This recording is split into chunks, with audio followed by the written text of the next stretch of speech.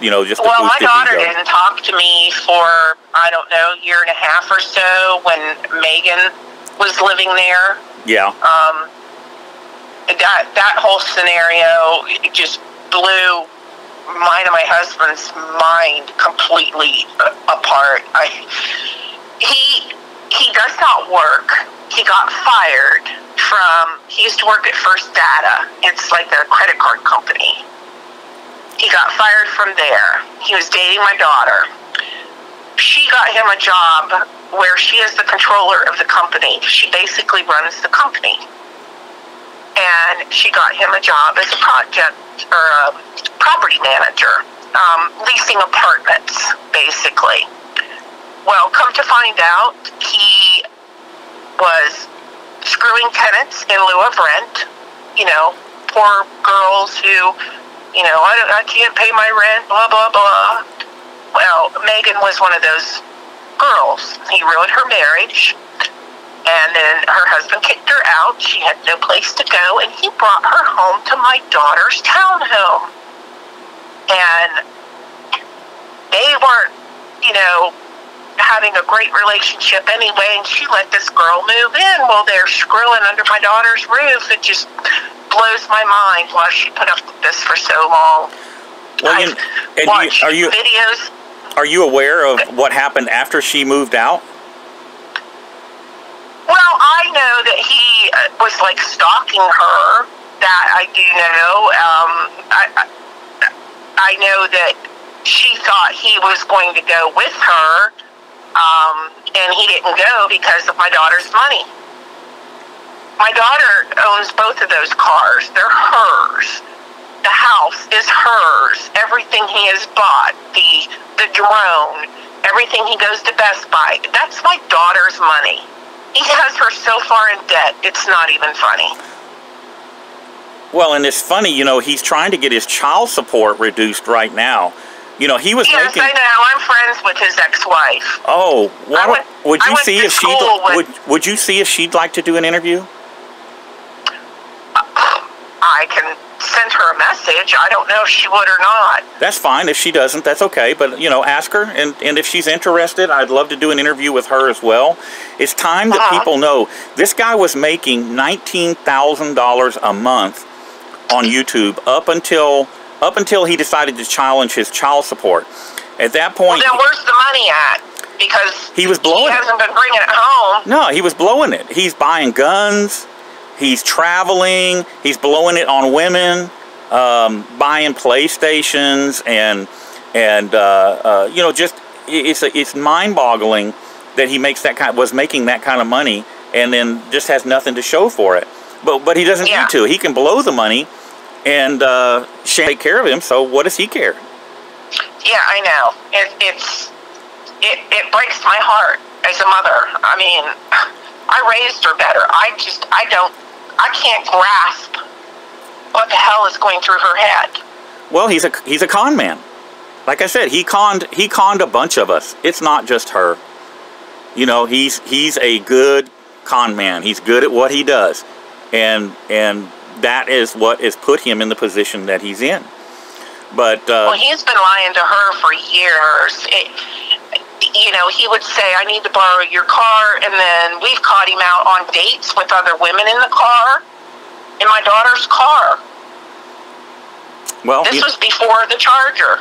You know, and I've seen your daughter. She's very attractive, and I don't understand. She's smart. And she's intelligent. Smart. Yeah, I believe she's intelligent. Very she runs a business.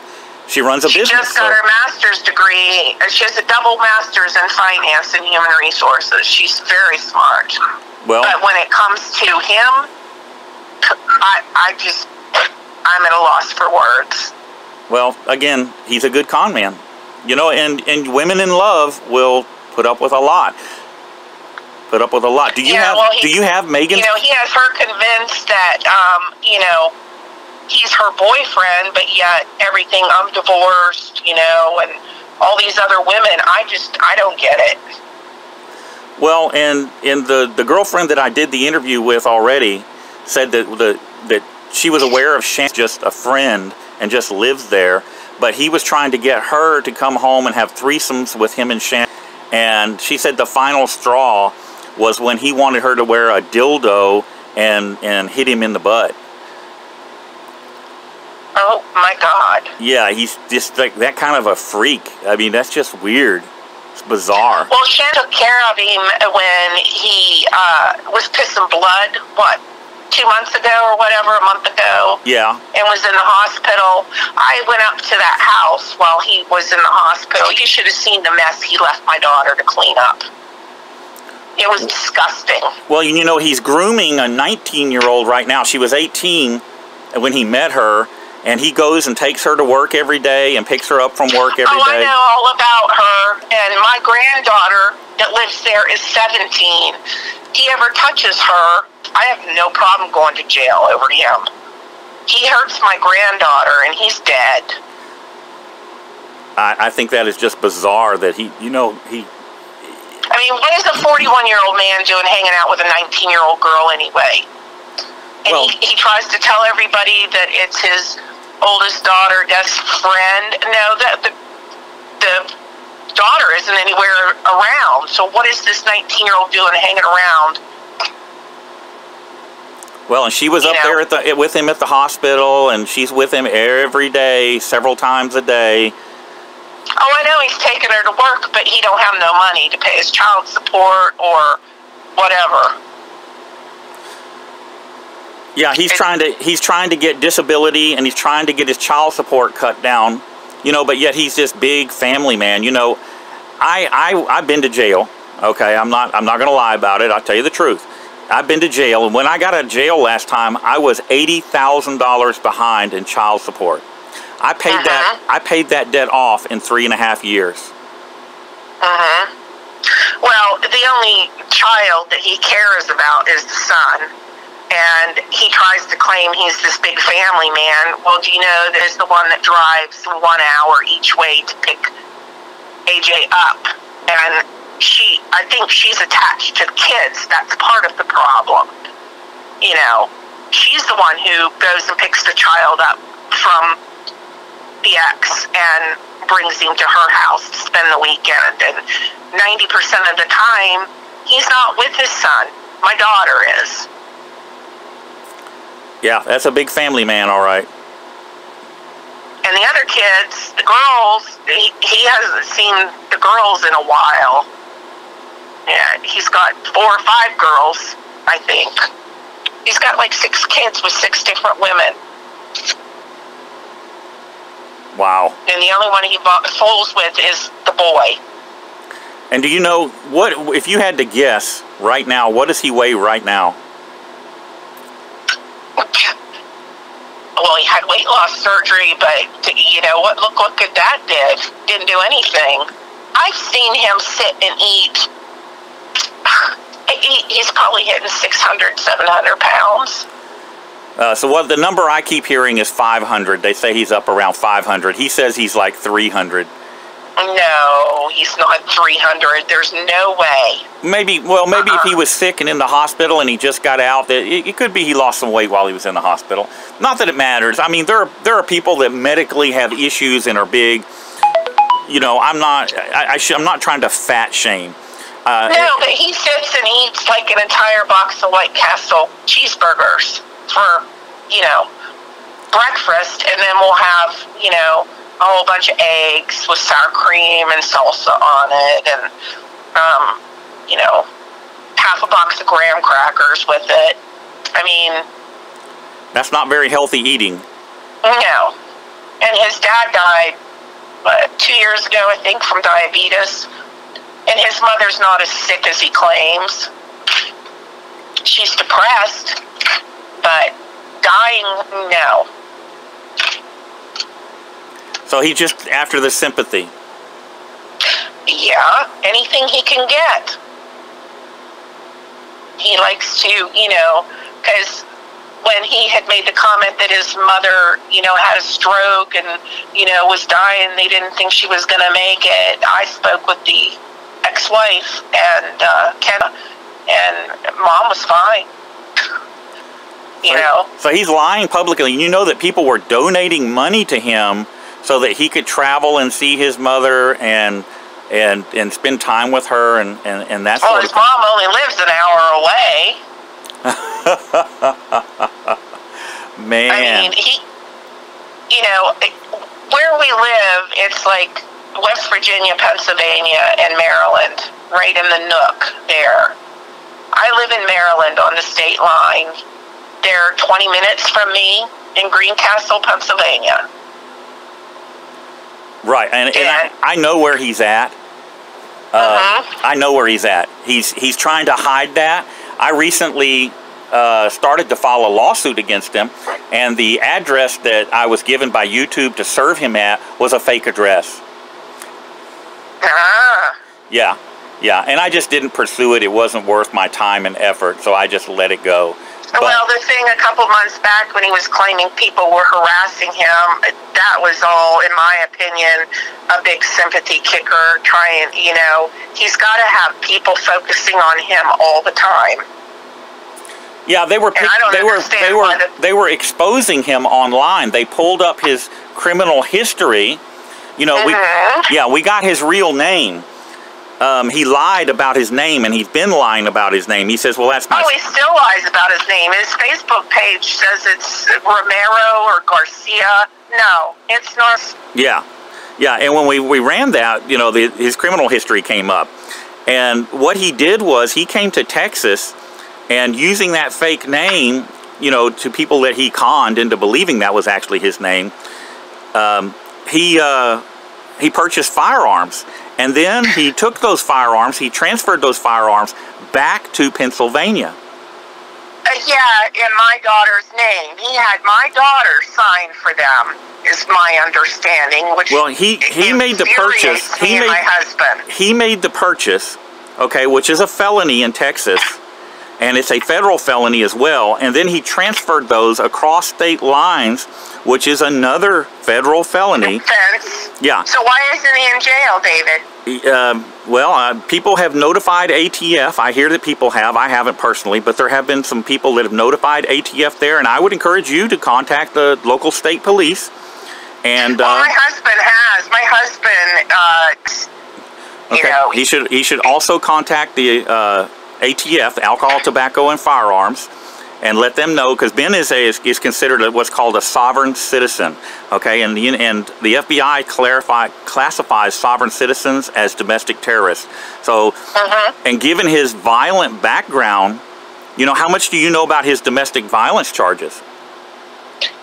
I know that he's hit his ex-wife. I know that the girl that supposedly stabbed him, in my opinion, he provoked everything.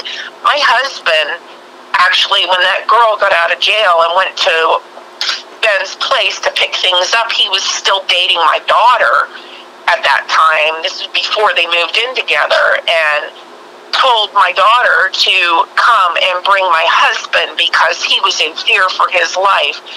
My husband went up there to find out what was going on, and he wound up driving this girl, I think her name was Jennifer, home to her mother. I don't think she's crazy at all. The only thing she did wrong is she missed, in my opinion. Well, he prompted all of that. They had a fight over where to go to eat. Isn't that crazy? He's gonna beat her up. Going to beat her up because she won't go to the buffet with him, because she wants to go to someplace other than the buffet. That is insane. Well, what got me that, I guess it's been about maybe 2-3 years ago, he had my daughter do a YouTube video apologizing for missing his own daughter's birthday and blamed it on ability to remember the dates. It's his daughter, not my daughter's daughter. Wow. They aren't married. They don't have a ring on their finger. You know, there's nothing legal between him and my daughter. And he made her do a video. He's got it. I wish I had downloaded it, but she looked so pathetic apologizing at his birthday party.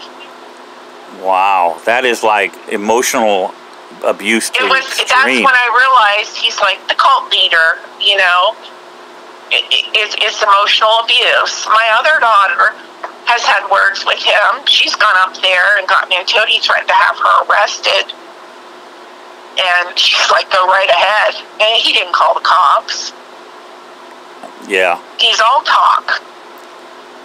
Well, we already know that. He had words with somebody on another YouTuber, and that YouTuber basically called him out, and he was scared. And then one of the girlfriends that I talked to that was being stalked by him after she left him, she got a new boyfriend. Well, I don't want to throw anybody in the mix, but well, Megan, I know, you know, I don't understand why she was living there in the first place, but I think that she thought that he would go with her when she finally had enough and left.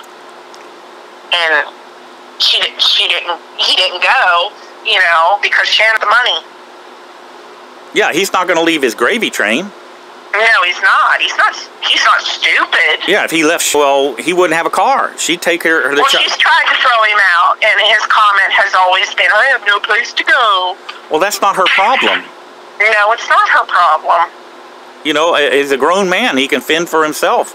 I was mad yesterday because my granddaughter called crying because Ben threatened to put the pit bull down, which is my granddaughter's, and didn't take it out to go to the bathroom for several hours, and the poor dog has problems with domestic cleanup, and he abuses my granddaughter emotionally, lies and says that, you know, he did all this cleaning. No, it's my granddaughter. And then my daughter comes home and, you know, he takes the praise. Well, I cleaned the floor, or I changed the cat litter. No, my granddaughter did it.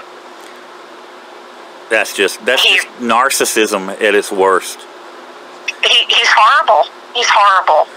Well, and we know that he lives in a fantasy world. He thinks he's some kind of cartoon character hero. That's how he's always quoting things from these different kinds of movies where we have these heroes, and he quotes the heroes like he's one of them, or very powerful people like The Walking Dead. He likes to quote Negan and carry a baseball. He's got a Negan style bat that he likes to keep around, and that's how he sees himself. But in reality, he had that 19-year-old girl here in Hagerstown going around with a bat trying to do an audit at 2 o'clock in the morning. Like, yes, yeah, yes, yeah.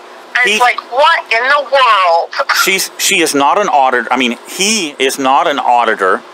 He's not a real activist that has any kind of field experience cop watching. And for him to be telling people how to do it and giving them advice is dangerous, is absolutely dangerous. There is absolutely no justification for telling this 18-year-old girl, because she was 18 then, to go out with a baseball bat at 2 o'clock in the morning on the mean streets of Philadelphia doing audits. That is ridiculous. It's insane, and it is dangerous. Yeah, it is. It is. And you don't see him out auditing, though. He's terrified if he got arrested. My God. I watched a little bit when he went to Texas. What was that, a year or two ago? A year ago. And,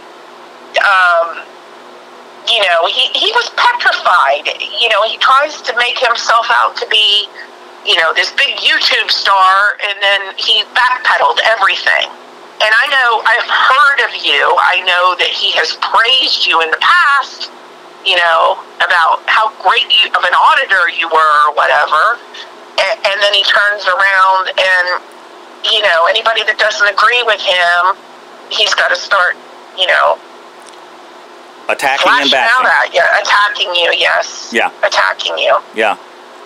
And again, he doesn't like me. He knows that I despise him, and well, you're not drinking the Kool-Aid, and that's dangerous to him. Because your daughter, at some point, if she hears it enough, she's going to start listening. Well, I've been praying for 5 years that she would wake up, and I really thought if I kept my mouth shut that she would wake up. And I'm tired of keeping my mouth shut. I mean, he's killing her. He's got her so far in debt. He's ruined my poor granddaughter. I mean, I just, my heart breaks for her. The last 5 years of her life have been pure hell. So he emotionally abuses the granddaughter? Yeah, oh yeah. About her weight. Do you believe that? What does he say about her weight? Oh, about how fat she is. You know, he's made fun of her. Unbelievable. All the time about her weight. He puts her down. She doesn't feel good about herself. She has very low self-esteem. My heart just breaks for her. Well, once again, this is the kind of grooming that psychopaths do. Yeah. Oh, yesterday he threatened to kill her dog. Yeah. And she called my husband and I, just bawling, didn't know what to do. And it breaks my heart. You know, but my daughter's 40. I have no control over who she has in her life. But I've made it very clear, my husband and I both have, that we don't agree with having him in her life or our granddaughter. I mean, he's a lying, narcissistic, he's a sociopath. Well, and I've got a team psychologist that does stuff. He gives us he'll look at a video and read the body language and give us feedback on it, and does counseling for some of us that are suffering from PTSD and other things. And I'm going to have him look at some of Ben's videos and give me an assessment of Ben. Well, I wish FBI would go into that house and take what he's got, because I'm sure he's got some stuff that's illegal. There's no doubt in my mind. Well, the firearms, I can tell you, the firearms, I have the videos. I downloaded the videos of him at the range bragging about how he bought that high-point rifle and all this stuff. So he used... What concerns me is that he used my daughter to get involved in that mess. You know, apparently from what I understand, is it had my daughter sign for it? No, that's not exactly what happened, but Ben bought the rifle, packaged it up, and then this other guy took it to UPS and sent it on. But I mean, again, he didn't know that Ben was a prohibited person. Your daughter received the weapon and then gave it to Ben because Ben has done videos, and I've downloaded them with the rifle at his home, or your daughter's house. And he's also done videos of him with a handgun. I believe it was a Glock 19 at the desk, which is, again, he bought here in Texas. Now, he used PayPal donations and YouTube money to do that, which means that they can seize his YouTube money and PayPal money as asset forfeiture because it was used in the furtherance of a crime. Well, I hope he gets what's coming to him. Well, and no, he doesn't work, David. He doesn't own anything. The townhome is my daughter's. He doesn't own any apartment complexes. My daughter runs a construction company that owns, apartments and townhomes. But he doesn't own a thing. He doesn't even own the car. What he told me was he is a business partner in a family business, and that, basically he's a multimillionaire from that business. Oh, he's delusional. I'm not the only one he's told that to. Well, yeah, the person that my daughter works for, yes, he is a multimillionaire. My daughter works for him, and she is, in the process of going into business with him. But Ben has nothing to do with it. Nothing. So basically Ben's just a leech. He is a leech, yes. And he hasn't worked in over 3 years. Yeah, I looked up his work history. I did a background check on him, and he was a used car salesman for a little while. Then he worked for the credit card company, and I think that was the last job. That's the last job he had, yeah. And he got fired from there for lack of performance. And then the apartment managerial job? That he had for 2 months. My daughter gave him that job, and then when the maintenance man and the owner found out that he was screwing tenants in lieu of rent, He was fired. Okay. Megan was one of those tenants. Okay. Well, if and then she got kicked out and had no place to go, and he brought her home. And now he's trying to get on disability. Yeah, for what? Being lazy? Yeah, because he don't want to work. He don't want to work. There's nothing wrong with him. You know, other than he's a delusional fat liar, there's nothing physically wrong with him.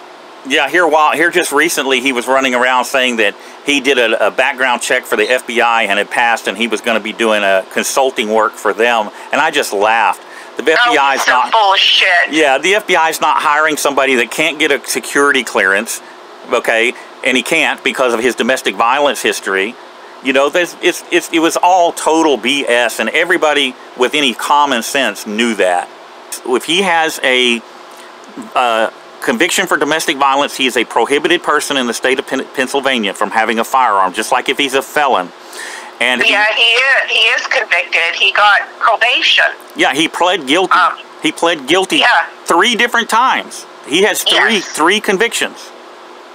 Yeah, and all that hoopla that he was trying to get things expunged, you can't expunge that. Well, you can expunge it from the public side, but not the law enforcement side, and that's what he did. He was lying the other night on his live stream. He said that he went to the judge, and the judge found him innocent and went ahead and took it off his record. No.